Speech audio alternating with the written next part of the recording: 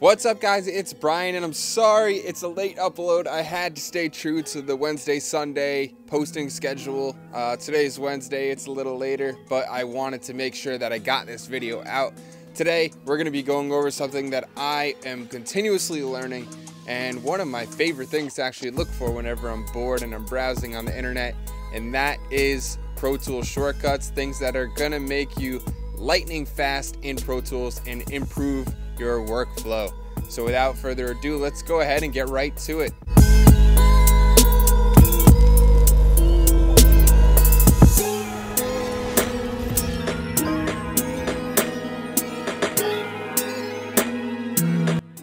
Tip 1. Exporting clips as files. It has always been annoying to me that Avid won't implement some sort of offline batch export that could prep stems for different audio engineers, or if you want to collaborate with another artist who wants stems. The easiest way that I found for quickly creating stems is to consolidate all of your tracks by simply highlighting everything and then pressing Shift, Command, and 3. This will create clips for every track. Next, with all of the tracks, the track clips highlighted, open up the clips browser and right click on one of the highlighted clips and then select export clips as files. And then boom, that's it. You could choose your destination and you're good to go.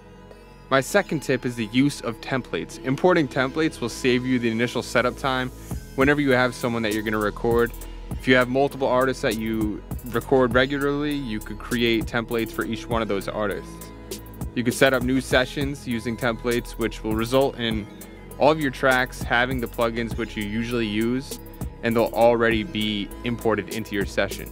To save a template, simply just create a blank template or a blank session, load in all the plugins that you use, and then select File, Save as Template. It's really as simple as that. Tip 3 is a big one. It's tab to transients. I use this trick when I'm, for whatever reason, not working in a grid and my tempo is not set. Say I want to drop a beat right before the hook to build emphasis, I could simply press tab to jump between each one of the transients of the beat, make a splice, and then mute the newly created clip.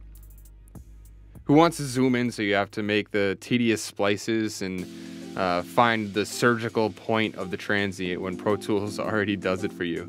If this isn't working for you, you could just click this little button and that'll enable the tab to transients option.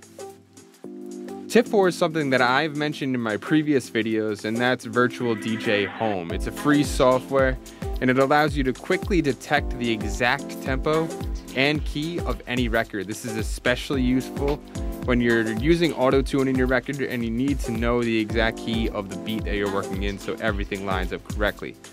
You simply just drag whatever record or whatever beat you're using into one of the virtual DJ decks, and it gives you all the information you need at the tips of your fingers, and it's all laid out very clearly.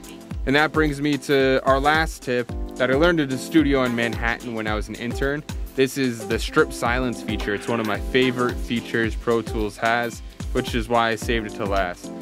I always recommend cleaning up the silence in your records before you start the full mix. I'm sure anybody will say this. It's tedious to do, manually at least, so luckily there's a key command that will speed this up for you in Pro Tools.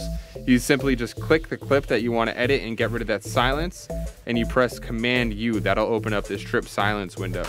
You could adjust the settings to your liking in this, and then you just execute it and it automatically gets rid of all the silence for your tracks. And as for the 5 tips that'll speed up your Pro Tools workflow, that's all I really have. I hope you guys learned something, and I'm going to be coming out with my next video on Sunday. Might try to throw one in between this just because this was a late upload for the Wednesday.